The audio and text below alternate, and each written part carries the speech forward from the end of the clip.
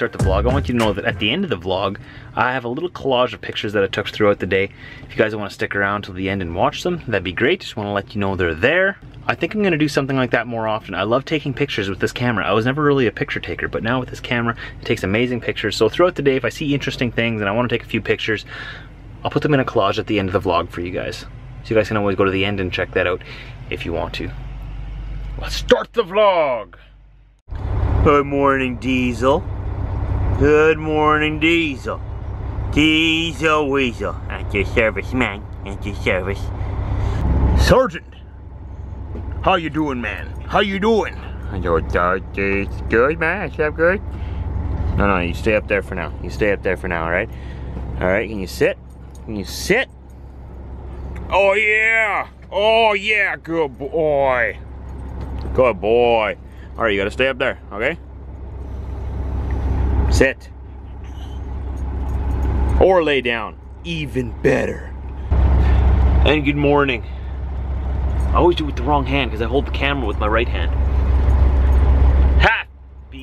Happy Canada Day, Independence Day week. July 1st is Canada Day.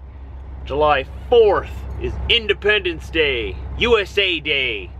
It's a big week in North America. We're celebrating the fact that we can make our own decisions. And I'm still trying to figure out where my brain is.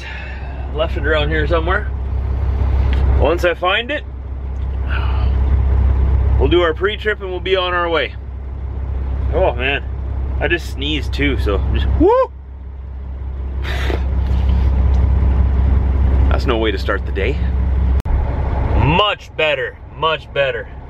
We're ready to hit the road, guys. We are here at the casino like we left off last night in Northwood, Iowa. I'm actually at the rest area, but the rest area is right beside the casino, and the casino's sort of dominates the area here, so we'll just say we're at the casino.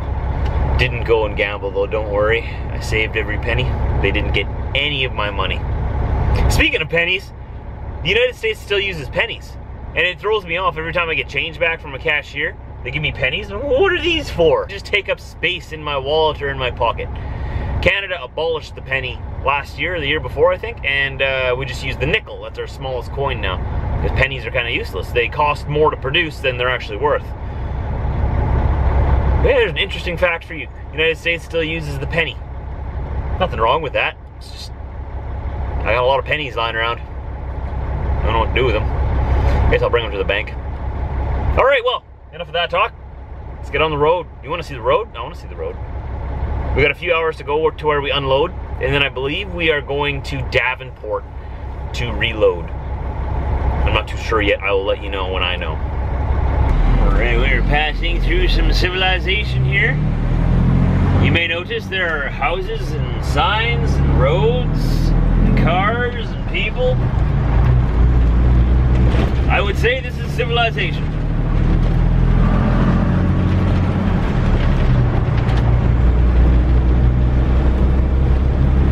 So we're here in Iowa.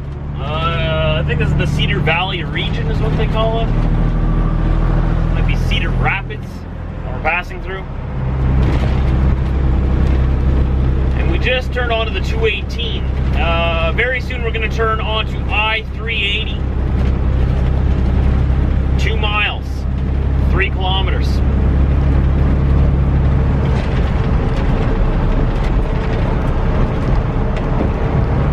We got another hour's worth of driving or so, a little over till we unload, and then it looks like we're headed over to Illinois, Romeoville, Illinois. I wonder if I'll find Juliet there in Romeo, Illinois. We're just turning on to the Interstate 380 here. There's those cameras again watching us. Always watching. Always peeping over your shoulder. What you up to? What do you care, government? Go away. Right? No? Okay.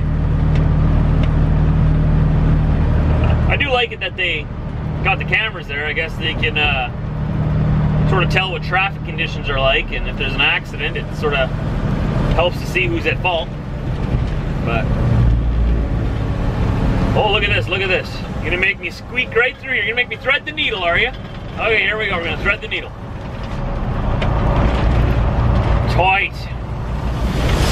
Fight like a tiger. Oh, even here, even tighter, even tighter. Ooh, squeak through that one. All right. If you don't know where your wheels are on the road going through there, you might scratch your fenders up, just saying. Drive 8.8 kilometers on a 380 south. All right then, how about that? We'll try that. Yep, we're at one of those receivers. Gotta wear the whole getup. And they won't even let me wear my hard hat sideways. Gotta wear it right. We're at this receiver, which I knew was one of those hardcore ones that, you know, you gotta wear this, you gotta wear this, you gotta wear this, you gotta wear approved steel toe shoes. Like they're afraid I'm gonna stub my toe and sue them.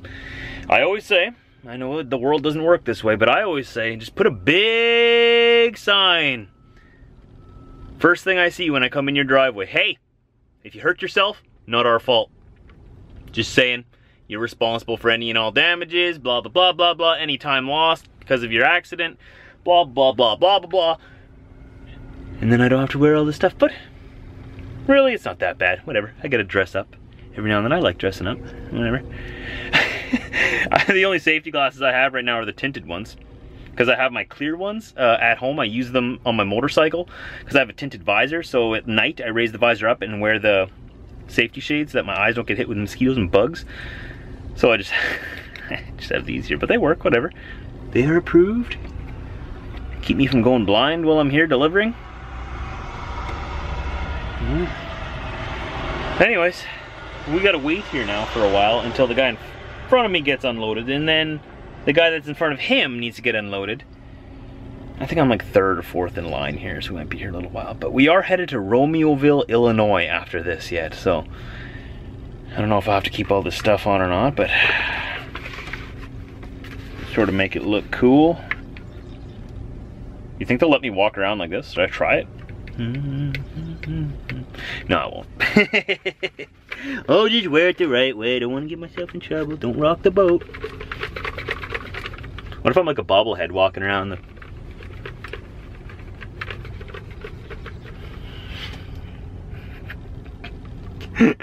Okay, it's time to be serious. Got serious stuff going on here. People could get hurt. Safety is no joke. Well, that was fun. Got to dress up and everything, felt all special and shiny and whatnot. And I didn't even hurt myself.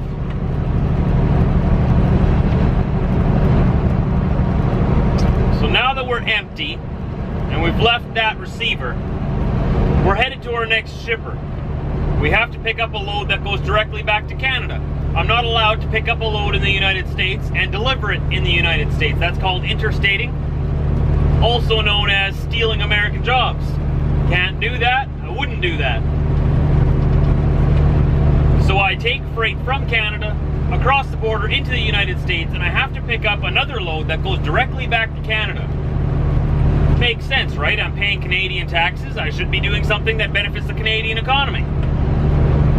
And I should be allowing Americans to haul the loads for Americans. Does that make sense? And I don't have any issues with that. I'll go back and forth and back and forth and back and forth. That's what I do. So we're now headed over to Romeoville. Romeo? I wonder if Juliet's there. Romeoville, Illinois, and that load is destined to Regina, Saskatchewan. It's due there on Monday, so we'll see. I might stop at home on the way. I may drop this in the yard, pick up a different load. I don't know. I haven't really discussed that yet. We'll figure that out later. So we're here at the Pilot, just across the road from Iowa 80, world's largest truck stop. The reason why we're here and not there is because they got the Blue Beacon truck wash here. I don't know why the Blue Beacon isn't actually at the world's largest truck stop, which is just across the street, but they decided to put it here instead. So hey, I'm a Pilot Flying J guy anyway, so I'm gonna stop here, get the old girl washed, give her a bath. She deserves it. She's been working hard for it. But look at this landscape behind me, eh? That's Iowa. Isn't that amazing? Bunch of little farms and stuff. Very much like southern Manitoba, like I said, like very much. I like it out here. But I think this bumper needs a little bit of a shine. What do you think? At least a wash. Like, look at all the bugs we got on the front of it here.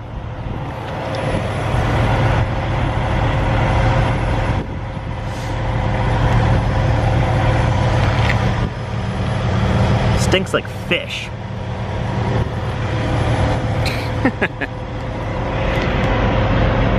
I never really understood why splattered bug guts on your truck smell like fish. Did any of you get that?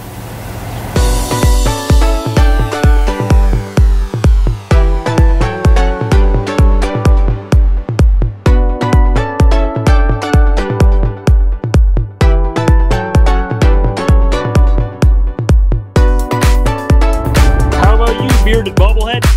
You think it's time for a truck wash? I knew you'd agree with me. You always do. I'm just curious, what is that pickup and that jet ski doing in line for the big truck wash? You know, they have smaller washes where you could go with that thing, you know, whatever. You want to go through the big boy bath? All right. He wants to have a bath with the big trucks. Okay. He wants to have a big truck wash, not just a regular truck wash. He wants a big truck wash. That's what he wants.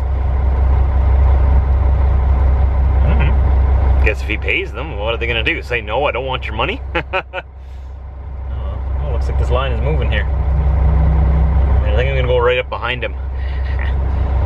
Intimidate him with my moose bumper. You wanna be in there with the big boys? You're gonna have to be stuck between the big boys. What is he gonna do? Is he gonna wash that in there? Huh, strange. All nice and clean and on the way. Eastbound Interstate 80, crossing from Iowa into Illinois, I believe. Very nice. Very nice river they got there. Very nice. Well structured, well made, good flowing. A river that size I'd more so call a moving lake, but whatever. You want to call it a river, it's a river. Speed limit goes up to 70 from 65, and here's the sign: welcome to Illinois, land of Lincoln.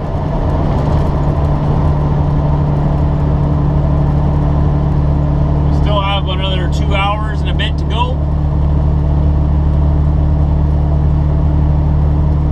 So far it's been a good day.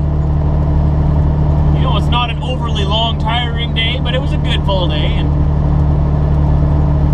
tomorrow will be a nice full day again on the way back. I still have to figure out where I'm going, if I'm going to the yard with this or if I'm going straight to Regina. I don't think I'll be going straight to Regina because I'll be sitting there all weekend then doing nothing in my truck. I'd rather stop at home then because it's, you know, on the way. Oh, that guy had a double blowout. Double whammy! See that guy on his trailer? Oh, the camera, I'm probably too far away. He had 2 tires blow on the same axle on the same side on a trailer. Double whammy. Well, we're sitting here trying to find a parking spot at the truck stop. We're waiting for this guy to get in there because he's blocking off this whole driveway here. He's doing an alright job.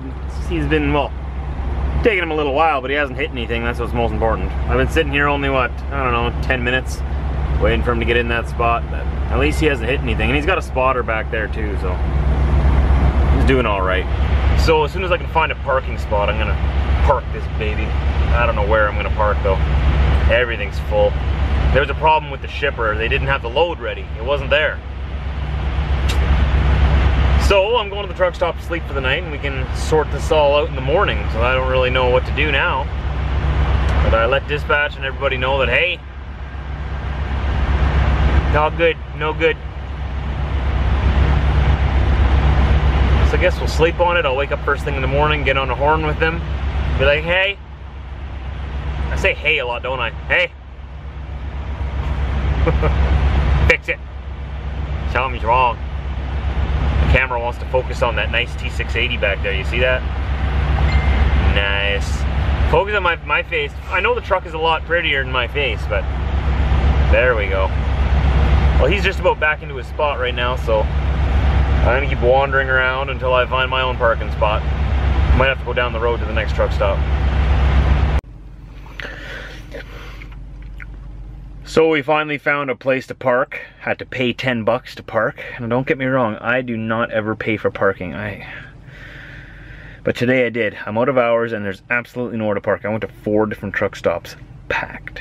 Like, ridiculous.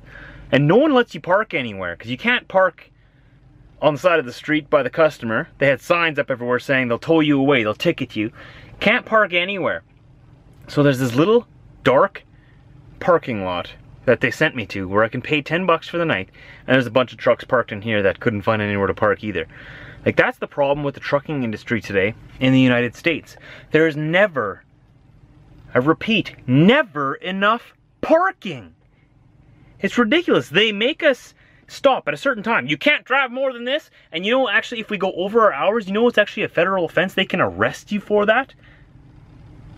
They can arrest you for going over your hours, so you have to stop. But they don't provide you with anywhere to park. Rant over, whatever. So I paid the 10 bucks here. I talked to the guy, I said, are you seriously gonna charge me 10 bucks? The parking lot is dark. Not one light. Complete dark parking lot. Gravel. Potholes everywhere. It's like a parking lot from Canada. Except not even Canada charges you to park there, because they know. They know, yeah, it's a pretty bad parking lot. You just go and just try not to get stuck, okay? And you just park in the back there. I won't charge you anything. And here, they charge us 10 bucks to get in here. I was like, you serious? You know what I talked to the guy that was like, so how do I know my fuel's not gonna get stolen? I'm in this dark parking lot. And you know what his reply was? You don't.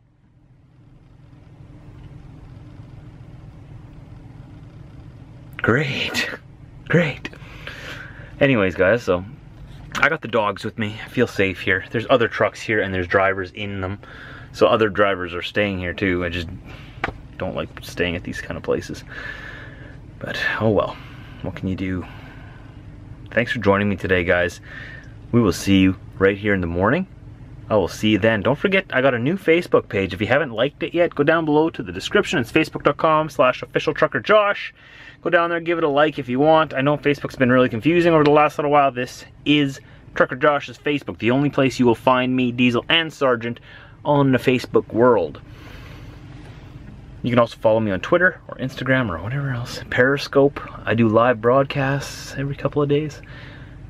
So many places you can follow me. Follow me everywhere. Follow me to the ends of the earth. Please, I need friends. Oh, I'm just joking, I'm good. Guys, I'm gonna edit this vlog. As you can tell, I'm pretty tired from looking for a parking spot. And my load wasn't ready either. So, it's been a kind of meh evening, but we're gonna make it a good night. I'll see you tomorrow for another good day.